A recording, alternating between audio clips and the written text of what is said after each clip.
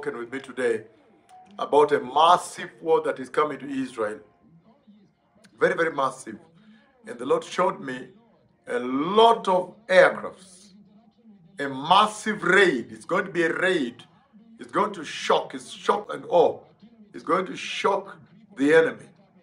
But in that conversation, I was working at a computer. I was trying to connect some calculus and connect it together with some things to do with aerospace and satellites and GPS positioning and then artificial intelligence.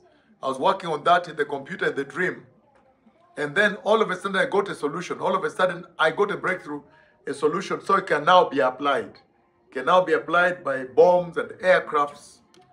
And so when I was walking out in joy, right when I turned right like this, I met Michael, the great prince who protects your people. Michael, the archangel, the one that fought the devil, Lucifer, and flushed him out of heaven. And when I met him there, he's huge because where my head ends is where his knee is.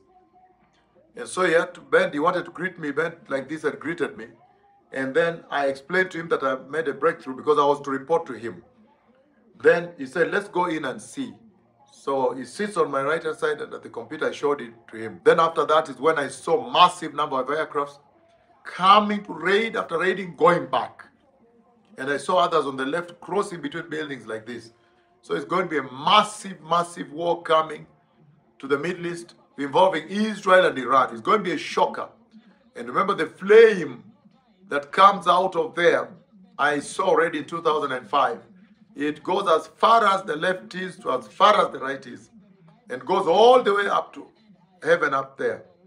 And in between there are small flames. This is a historic flame, fire that has never been seen since the earth was created. So a huge fire.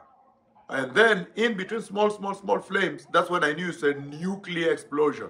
Either knocked out and exploded, or a nuclear weapon is used by Israel.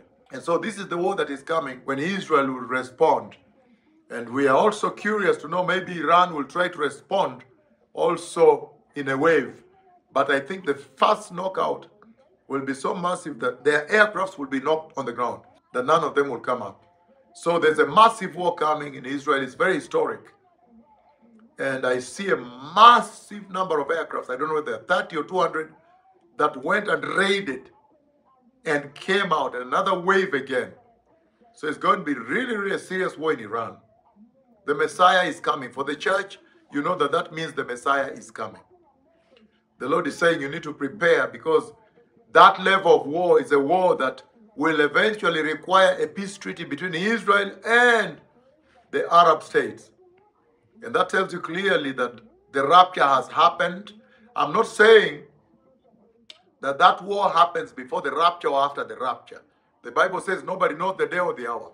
But I'm saying when you see escalation about war like that, historic war, then these are the kinds of wars that will demand a peace treaty. And then a peace broker, the Antichrist, will show up. But for now, there is a massive, massive war to take place between Israel and Iran.